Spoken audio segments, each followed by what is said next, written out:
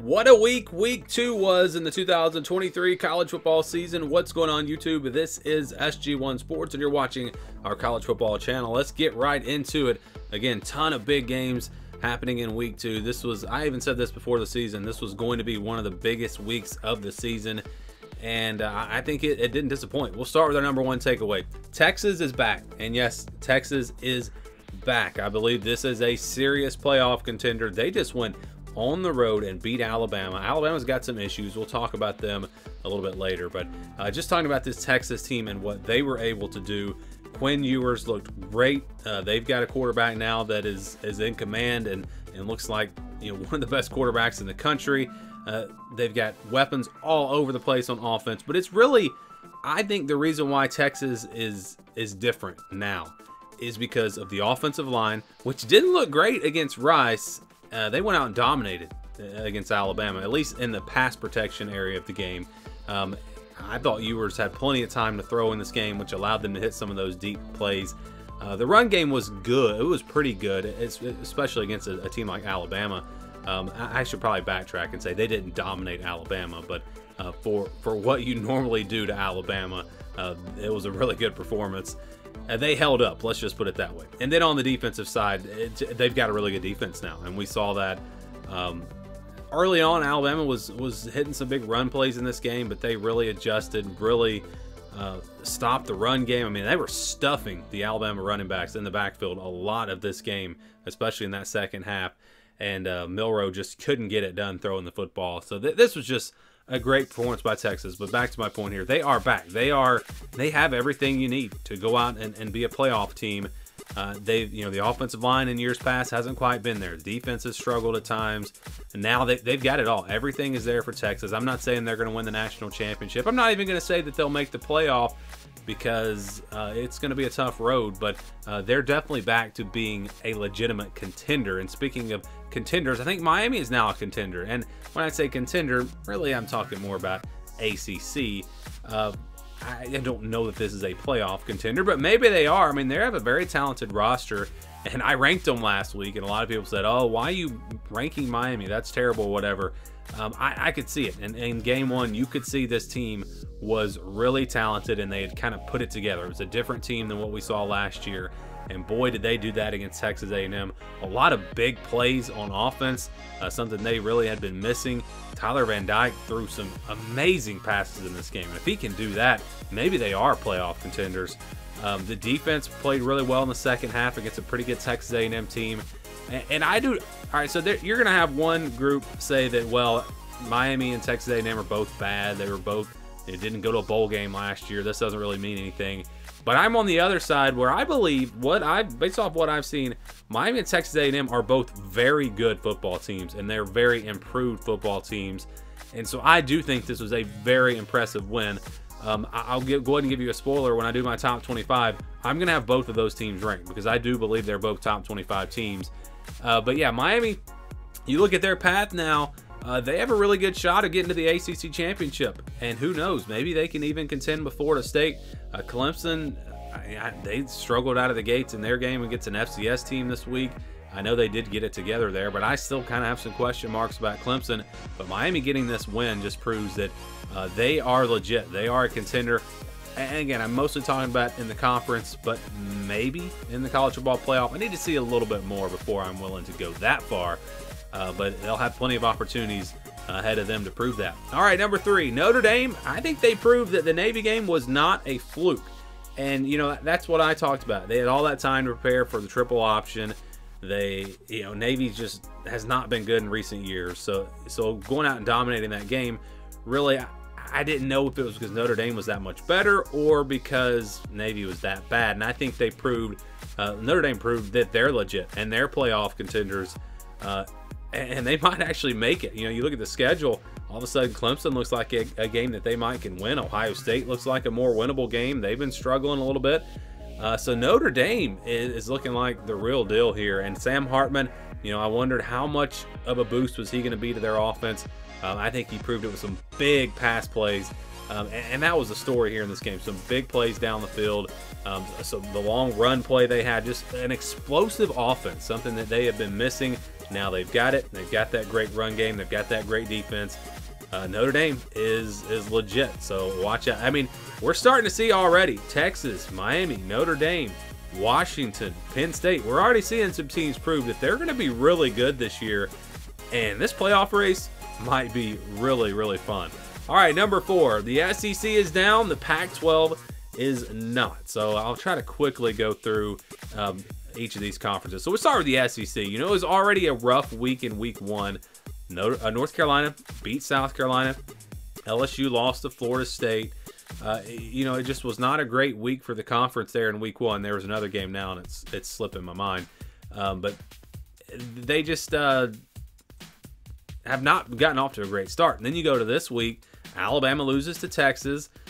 You had, it wasn't just that game. You also had Vanderbilt really getting blown out by Wake Forest. Wake Forest doesn't look great this year, but you know, we don't know how good they're going to be. And you can go down the list here with just teams that struggled. Arkansas struggled a little bit against Kent State. Missouri only beat Middle Tennessee by 4. Kentucky was down against Eastern Kentucky for a lot of their game. Mississippi State was, I think, a 9-point favorite, had to go to overtime to beat Arizona. Auburn looked terrible. Somehow they were able to beat Cal thanks to their defense, but they were favored in that game by, I think that's about a touchdown, and they barely won. Texas A&M losing to Miami. Ole Miss had to come from behind to beat Tulane without Michael Pratt. Tennessee was up, what, 13-6 at halftime against Austin Peay. I mean, you just go down the list. Georgia was scoreless against Ball State in the first quarter. The SEC just did not look good, and we knew, you know, a lot of new faces, especially at quarterback on some of these teams, and just didn't know how good the SEC was going to be this year. I don't think, you know, I'm not ready to write the conference off, but it's just been a rough start, and I think we can say that the SEC is not as dominant as they have been. And back to Alabama, I said I'd talk about them more when I was talking about Texas. You know, the problem for them is if you have one of two things on offense, an offense that can stretch the field and hit big, long pass plays, and then you have a dual threat quarterback, that really gives Alabama's defense trouble. And Texas was able to put up 34 points in this game, but I think a bigger issue is quarterback. And Jalen Milroe just cannot read a defense.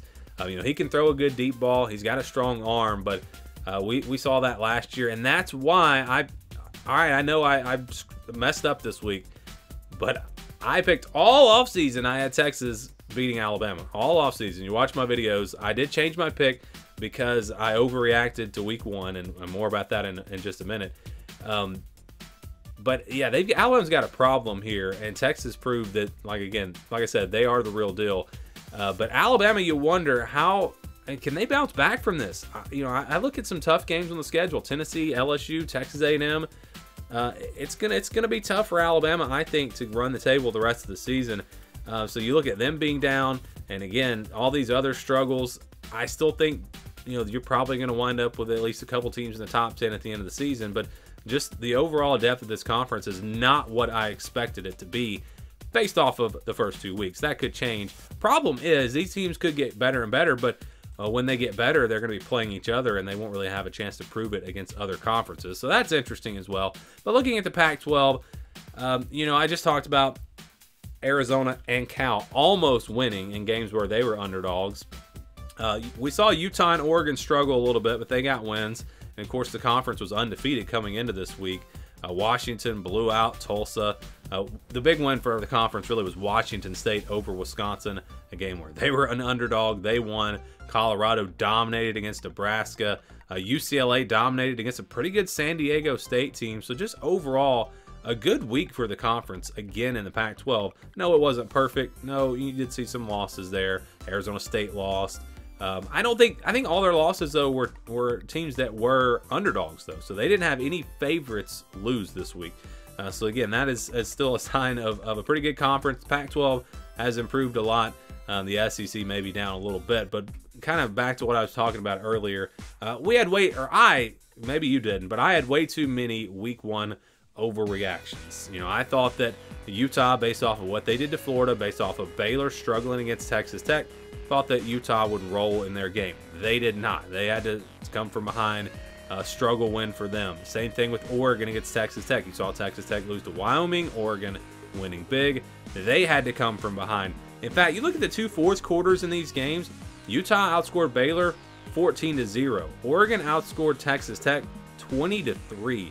So both teams had to really pull it out in the fourth quarter, but good teams do that, and I still believe that Utah and Oregon are good football teams, especially Oregon. Utah, without Cam Rising, I don't know how good they really are. But yeah, just so many overreactions. I talked about the change prediction that I made. I had Texas all offseason. I said Texas was going to beat Alabama, and then we saw them struggle just a little bit against Rice. Milroe looked great against Middle Tennessee, and I overreacted to that, and I picked Texas to win that game. Obviously a mistake, and I wish I had stuck with my pick, but anyways, yeah, that was an overreaction there. Just a lot of things that we saw in week 1 where we thought, Tennessee looked so good against Virginia. Maybe that was an overreaction. Now all of a sudden against Austin Peay they struggle. You could just kind of go down the list. Just a lot of things. Again, North Carolina, great win over South Carolina. It looked like that maybe this is a top 15 team, and then they go out, and I know it's App State, and they just, for whatever reason, struggle with them. But they had to go to double overtime to win that game. So again, you just go down the list here. A lot of things from week 1 that we can take away, but a lot of things that I think we overreact to. And we're not going to know, and I say this all the time, we're not really going to know a lot about these teams until we see them play 4 or 5 games. So we'll learn more next week. I'm going to try not to overreact too much to week 2 like I did in week 1. But we'll, of course, have a new top 25 and all that as we go through the week. All the normal videos that I do, the playoff eliminator, the upset alert video, all that coming, predictions as well. So keep it right here as we get ready for week 3 in the college football season. And give me your takeaways on week 2 down in the comments below.